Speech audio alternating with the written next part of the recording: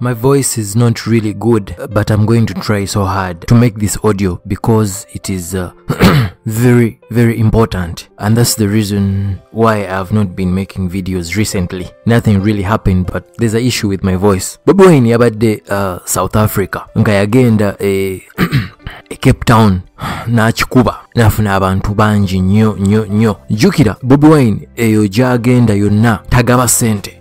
Actually, people want to pay to see him. People pay to see him. Bobiwine wava Cape Town n'agenda Johannesburg nayo n'akikuba bubi nnyo. We ngamba okukikuba kitegeeza n'afuna abantu bangi nnyo.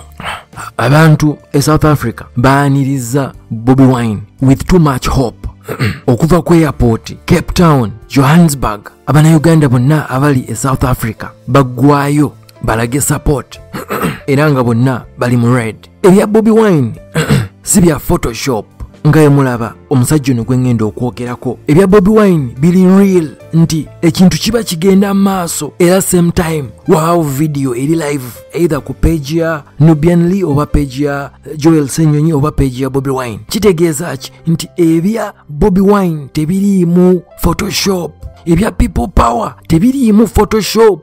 Naye nga bwe twabagamba, Muhammad Segirinya yakola video recently n'agamba nti baalaba Bobiwine nga agenda South Africa nabo ne basalawo ne bagenda South Africa. Ba Catherine Kusaasira, ba Bebe Cool, era nga information reaching us. Abantu abasinga be mwalabye mu crowd nga bambadde yero abasinga baavudde na Kampala. Abantu abasinga be mulaba Bebe Cool be yabadde postinga ne Catherine Kusaasira, abantu abo baavudde Kampala. Babatadde mu tiketi, babasasudde na babasasulira ne hotel waje bagenda okubeera. Naye effe ng'ebyo byonna tetubifuddeeko. Bebe Cool avuddeyo nga bulijjo n'atandika okwataakinga Bobiwine because babadde tebabawadde audience yonna. Abantu mwabalabye babadde babale bubale bo bayagadde okompitinga ne Bobiwine. Ensobi gye baakoze naye ate beerabidde nti omusajja Bobiwine yasooka mu Cape Town n'akijjuza, n'agenda Johannesburg nayo n'akijjuza. Baagenze mu kifo kimu n'abantu abagule n'abantu be batransportinze okuva mu Uganda. Bebe Cool kati apostinze n'agamba keep on lying people but he will not lie all the time. Biki bikyayogedde ebintu bingi nnyo ng'alaga nti nabo South Africa bayina support, but video before that ya insultinze Bobiwine. Naye kati bannange kambabuulire ekituufu nti nze nyinza okuba unless it's very important nti gwe guno omulundi gwe ngenda okusembayo okwogera ku Bebe Cool. Why? Because tumuwa platform gy'atasaanira. Eno platform gye tumuwa eraga mu bakama be nti ali important ate nga takyali important, is irrelevant. Bebe Cool ekimusasuza Museveni kuba yamugamba nti asobola okulwanyisa Bobiwine. Ate naffe ensobi gye tukola nti tumuwa platform akola ebintu ebyekisiru. Fe balina platform nga zino ne tumuwa platform. Ekintu nze kyesitagenda kuddamu kukola, ekintu kyensaba abantu bonna abali mu struggle, ba blogger abalina channels, abalina Facebook pages, temuddamu kuwa Bebe Cool platform. Mumuleka asiraanire ddala mpaka bakama be bajja kizuula nti takyayina mulamwa. Bebe Cool ali kulimba Bannayuganda, ali confusing Bannayuganda nti the battle is between Bobiwine and Bebe Cool.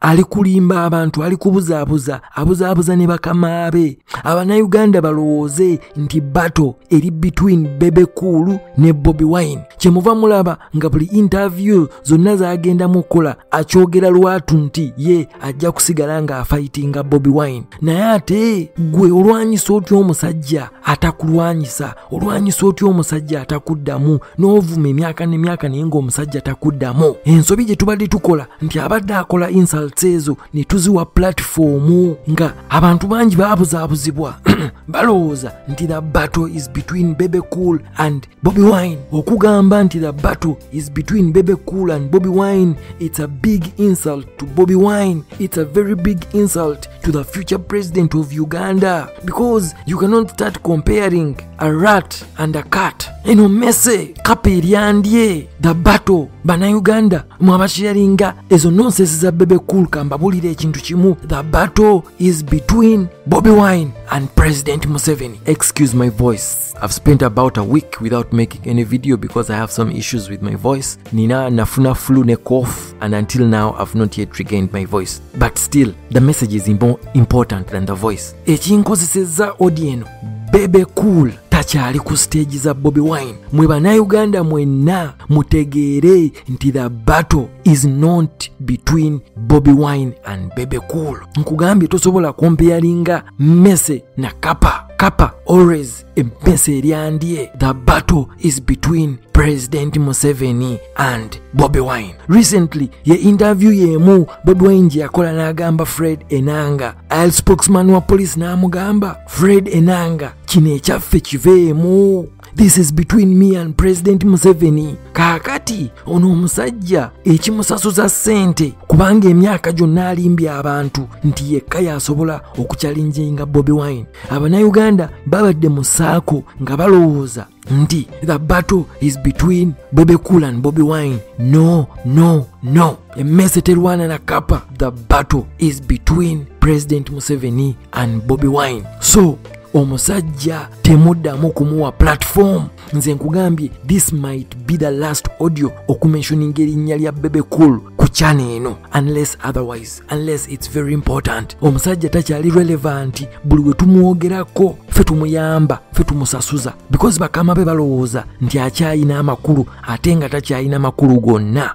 Ye asalawo kwataakinga Bobiwine kuba yengeri yokka gy'asobola okulya. Kuba lwe waataakinga Bobiwine babloga bannamawulire ne bamuwa platform nga bakama be bagamba oyo amusobola ate nga tamusobola. We are the ones making the mistake. The battle is not between Bebe Cool and Bobiwine. Oli omusajja level gy'aliko ya waggulu nnyo. Abasajja mubalaba bamiitinga, yabadde South Africa ng'amaze okumiitinga Abannayuganda n'agenda n'amiitinga Julius Malema. Oyo omusajja ku Africa wano be bamu abasajja abali mu kategori za Bobiwine. Tuyinza okugamba those are the most strongest supported youth leaders mu Africa. Julius ne Bobiwine beba abasajja zezo kategori Bobiwine zaalimu. Tulekeraawo okuwa Bebe Cool platform. Babloga mwenna abali mu struggle temumuwa platform. Olwaleero penge enyini akipostinze n'agamba nti mulekeraawo okuwa omusajja platform abuza abantu nti the battle is between him and Bobiwine. Bobiwine is on the next level. Kapa terwana na Mese. I just wanted to make this clear. That's the reason why nkoze audio eno. Abadde bambuuza, abadde bansendingira emails why I'm not putting out audio. This is the reason why. The more I make these videos ng'eddoboozi lyange terinabatereera, I just make it worse. Kyovola abantu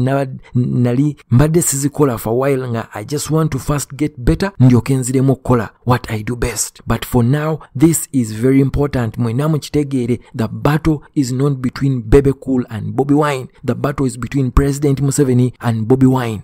Kapa terwana na Mese. Eyo Mese temujiwa platform. Temwena bila okufuna endagamuntu.